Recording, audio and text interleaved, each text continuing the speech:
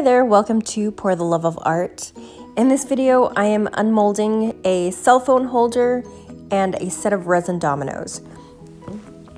I'm unmolding them after only 24 hours, and you'll see when I take this cell phone holder out of the mold, it's still soft.